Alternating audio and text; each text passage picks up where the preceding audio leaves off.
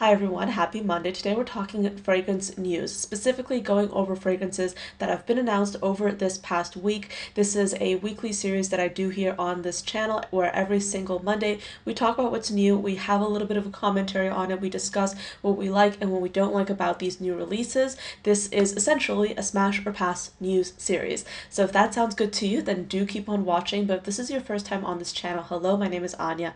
I love fragrances and I talk about them here every single weekday, Monday through Friday, along with a ton of bonus content in between and additional content posted on TikTok and Instagram. So if you're interested, do follow me there on ANECHKAFRAGRANCES. But without further ado, let's get into this week's video because we have quite a few new releases that I'm really excited to talk to you about. First up, we have a new fragrance from Argos. This is called Charon's Veil. If you're unfamiliar, Argos does a lot of fragrances inspired by, I think, Greek or Roman mythology, and in this case, they are inspired by the afterlife. So this perfume is inspired by the process in which souls passed through to rest, and as a result the bottle looks like this, and the notes itself contain top notes of rose, a mid of patchouli, oud, cedar, and sandalwood, and then a base of labdanum and saffron. So Argos is a brand that I personally have not tried much from. However, I have sampled a few of their fragrances and I really like what I have tried. There is another fragrance by them that's inspired by, I think, Aphrodite or Venus. I'm not sure which nomenclature they used for that, but I really want to try that fragrance actually as well.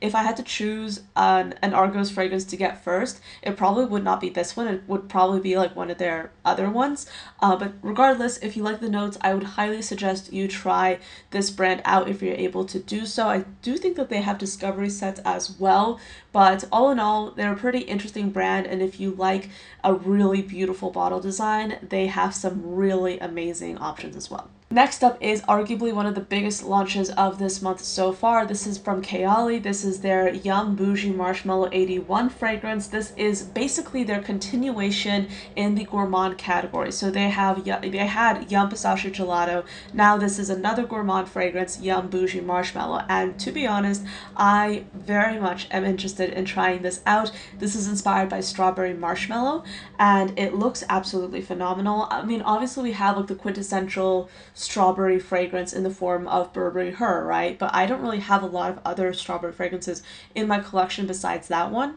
And I love the idea of a strawberry marshmallow. That sounds really, really delicious. And this perfume has top notes of pink apple, Italian lemon, freesia, nectarine, blossom at the top, and then a heart of orange blossom water, pink marshmallow, strawberry, and coconut flakes, and a base of whipped vanilla, raspberry sugar, floral musk, and broxin, and the Kayali signature note. So Mona Katan, the founder of Kayali, has come out and said that they now incorporate the signature Kayali DNA into all their fragrances. So that's what they're referring to when they talk about the Kayali signature note. And yeah, I'm actually really interested in trying this out. Something that I really think is amazing about Kayali is that they come out with miniature versions of all their fragrances in the same packaging, just mini. So when you see this full-size bottle, you will also be able to get the 10 milliliter smaller version of each fragrance that they have, which I think is really considerate. A lot of brands do travel sprays, and Mona Katan has come out and said that it doesn't really make a lot of sense for them profit-wise to do the small bottles, but she just still wants to do it because she knows how much the customers love it. And I think it just goes to show that at the end of the day, Kayali, they're very customer driven. They're very focused on what their audience wants. And I think that is a wonderful thing to see, especially in a very saturated marketplace, that a brand is so focused on their customer and their customers' needs and wants. I think that's wonderful. So this is definitely something I would be interested in trying. I haven't decided yet if I want to outright blind buy it because I might be tempted to do that, not gonna lie, or just wait until I can try it in store because this is something I'm very interested in, but there are some other releases coming up in this video that I'm definitely wanting to try as well. So there's a lot in this video that's noteworthy, especially if you love gourmands. Next up, we have a new release from Afnan. This is 9 PM Rebel, and this is a perfume that was announced, I believe, around the time of Beauty World in Dubai, which just concluded, but we have top notes of mandarin, pineapple, and Granny Smith apple, a mid of cedarwood, oak moss, and vanilla, and then a base of caramel, dry woods, ambergris, and musk. This will likely be a pass for me, and let me tell you why. I think I'm very particular with notes of apple and pineapple, because to me those notes can sometimes lean a little bit too masculine, and this is something that I would love to try a decant of, but I won't, most likely will not be attempting to blind buy it, because I feel like this could go either way. It's meant to be a unisex fragrance, but my concern with this one is that those notes will lean a little bit too masculine for me, and yeah, it's probably not going to be something I'm super interested in trying out, but if you're a guy and this sounds really interesting to you, definitely check it out. Next, we have another exciting new release by Arielle Shoshana. This is going to be their 4th fragrance, and this will be called Tuesday. This is a fresh, soft, spicy perfume. This perfume will have notes of Moroccan mint, jasmine tea, guava, basil, ginger, gunpowder tea, coconut water, eucalyptus, and vetiver. This perfume is something that has been so exciting to me for quite some time now. I've known about this release. I am so excited about this one. I go over to Arielle Shoshana a lot. If you don't know, Arielle Shoshana is a fragrance boutique located in the DC area, and I go over there quite often. And I was talking to Katri and Ari, the founders of the brand and the store, and they teased this to me. They kind of hinted at it for quite some time, and they told me about the notes, and I was very, very interested in when it would come out. And now it's coming out, and I'm so excited, and rest assured you will be seeing me talk about this perfume when I get my hands on it. I am so excited about this fragrance. And yeah, I mean, I don't have a lot of mint fragrances in my collection. In fact, I don't really think I have any.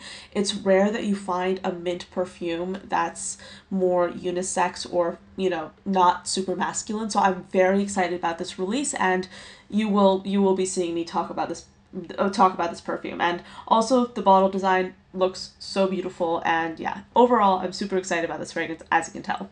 Next up, we have some new fragrances by the brand O Boticario. If I'm mispronouncing this, I do apologize. But first we have Lily Gardenia. Now Lily Gardenia will have notes of bergamot, mandarin, orange blossom, and pear at the top, a mid of gardenia and a white floral bouquet, and then a base of lactonic notes, musk, sandalwood, cashmere, amber, and cedar. Then they have another release. This is more gourmand. This is Glamour Secrets Black Intense, and this will have top notes of mandarin, orange, peony lily, a mid of raspberry, cereal, plum, jasmine, and tiare flower, as well as heliotrope, and then a base of praline, vanilla, amber, sandalwood, patchouli, and musk. Not gonna lie, out of the two, I am very intrigued by the latter, especially since they have that cereal note in here. It's not enough for me to blind buy it, but I will be keeping an eye out to see what other people are saying about it, because I don't think I've ever seen a fragrance that has so much diversity when it comes to floral notes, when it comes to gourmand notes, and yeah, and cereal, because they have praline, they have vanilla, they have raspberry, and they have the citruses, so those are traditionally gourmand notes as well, but they have cereal paired with that as well as florals. So I'm really curious about how this would actually smell like. So this is very intriguing. I don't know if I'd risk blind buying it, but I'm curious to see what people will be saying online about this one. Next, we have a new gourmand collection by Theodoros Kalatinas. Theodoros Kalatinas is a Greek perfume brand, and they are brilliant at coming out with affordable niche gourmands that are so delicious, so photorealistic. I love their stuff, and I have so many of their fragrances. I think that they're one of the most common fragrances in my collection. I have a ton from them, and I'll definitely be interested in checking some of these out for sure. But they have a trio of 3 new fragrances that are launching. So these fragrances include Cinnamon Rolls, Pistachio Latte, and Bubblegum Factory. So let's go through the notes individually. Cinnamon Rolls has notes of cinnamon, sugar, butter, vanilla glaze, and mellow macarona, which is a Greek cookie. I have not tried it yet, but that's what they have in the fragrance. Pistachio Latte is a perfume with notes of fresh pistachio, pistachio nut, and milk. And then finally, Bubblegum Factory is going to be a fragrance with notes of gum base, sugar, Balinese strawberry, and vanilla. So it's kind of interesting that we're seeing a lot of gourmand leaning strawberries come out. It's an interesting trend to see. Out of all these fragrances, I mean, yes, out of this collection of 3 fragrances, I will say the 2 that I'm most interested in would be Bubblegum Factory and Cinnamon Roll. If I had to choose one, it would be Cinnamon Roll. That's the one I'm most intrigued by. I'll do my best to get decant bottles of these into my hands so I can actually do reviews for you on these, because as you know, I love Theodore's Calatinus. They have some amazing creations. I will say one of these fragrances does have the butter note.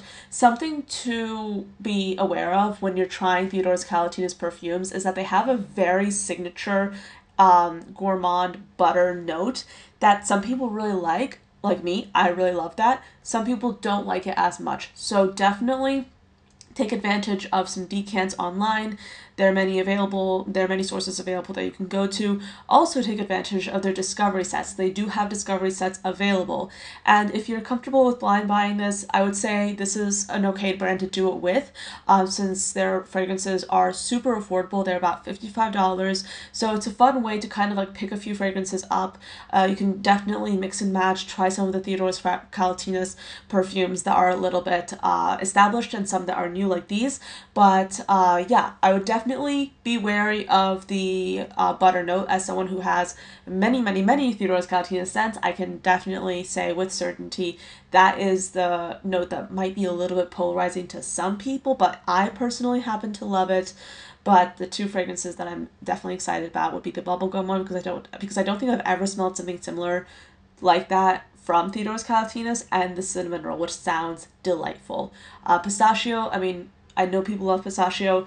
For me, I'm a little bit picky with the pistachio fragrances that I tend to really go for, and I feel like I have enough pistachio fragrances already, but I do not have a cinnamon roll fragrance just yet, so I'm super excited about this release too. Next up is something that's really interesting. So if you're into sportswear, if you're into streetwear, this might be something to take note of. So Coty has launched an Adidas Vibes collection, and essentially you have all these fragrances, and they are partnering with a few different people. So they have Ava Max affiliated with this, gymnast Nia Dennis, and athlete Sasha Zoya. And yeah, it seems pretty interesting. So let's go through the fragrances. They have Fougere, they have Chill Zone, which is going to be a Fougere ambery perfume with key notes of lavender and vanilla. Then they have Full Recharge. This is a Fougere green fragrance with clary sage and cedar leaf. Then they have Energy Drive, which features key notes of pink pepper and cardamom. Spark Up has notes of pink pepper, orange, geranium, and lemon. Get Comfy has notes of mandarin and vanilla. Happy Feels has notes of jasmine and grapefruit. And yeah, it seems like a pretty interesting release. This is the first time I've seen a sportswear brand that's like so focused on sports come out with a fragrance line like this, and I think that because these fragrances look a little bit simplistic, they're going to be really great options for people who are athletes, who are working out in the gym on a regular basis. I mean, I go to the gym and I do like to wear perfume in the gym occasionally, but I'm probably not going to go for something that's like super complex or super like how do I say? I'm probably not going to go for like my super niche perfumes if I'm going to the gym. I'm just going to wear a freshie, and based on these fragrances, they seem non-offensive. They seem pretty, freshies. And I think this is a good release. I think this is a good option. A lot of fragrance people work out, so I think this is a great way of incorporating, fitness and sportswear into the fragrance world. So I definitely think this is a good release. Am I going to buy these fragrances? Probably not. Not going to lie. I'm probably not going to get these, but this is something to note, and it's interesting to see mainstream pop culture, or not pop culture, but mainstream sports kind of like expand a little bit into fragrance. I think that's really interesting to see. Next up, we have a new release that I actually saw on Instagram. This is called Pine by Sora Dora. So this is like a very kind of up-and-coming brand. I see their bottles like pop up every now and then on social media. So this is going to be a perfume that's woody, aromatic, and green in terms of accords, but the only note listed here is pine. Now, I have a few things to say about that. I think that as someone who already has a lot of fragrances, I'm probably not looking for another one note fragrance. That's not something that's I'm too interested in getting. But I can see this being an interesting gift or an interesting fragrance to acquire for someone who doesn't necessarily have a lot of fragrances, but might be an outdoorsy person. They might be looking for something that does have like that aromatic smell to it. Since this fragrance really doesn't have that much to offer besides just one note, this is not appealing to me, but I can recognize myself not being the target demographic for this perhaps. So while this is a pass, this might be something that you might be interested in getting. So let me know, have you tried much from this brand? If so, what would you recommend? Next up, we have a perfume by Confessions of a Rebel. This is called Cherry Bomb. This will have notes of cherry, black cherry, liquor, strawberry, praline, amber, and vanilla. Not gonna lie, I don't know if I'll get this fragrance because, to be honest, it's not giving me anything. It's not really giving me anything new. I feel like cherry has been regurgitated so much, and personally, I don't really find myself interested in cherry fragrances unless they're bringing something new and interesting to the table. If they're, doing something in a different way, sure, let's try it out. But so many fragrances lean very close to the Lost Cherry DNA that's been popularized by Tom Ford. And because of that, I find myself being very wary of cherry fragrances. There are some amazing cherry fragrances that I have in my collection that I've encountered, but I'm very picky about them. So, gotta be honest, I'm not sure if this is something that I'm super interested in at all. But this might be interesting if you don't have a cherry fragrance already, or if you're obsessed with cherry fragrances and you want another one. Alright, so that's pretty much it for this video. Altogether, I feel like we have some really solid new releases here. I'm excited about several of these. Let me know if anything piqued your interest. I, for one, am super looking forward to Arielle Shoshana's new fragrance, which will be amazing, I'm sure. Then we have Kayali's new fragrance, which is also really interesting. And finally, Theodore's Calatinus. So those would be my top 3. Let me know if there's anything that you're really excited about, or if there's anything that you're passing on. Let's have a discussion in the comments. But yeah, thank you so much for watching, and I'll see you tomorrow. Bye.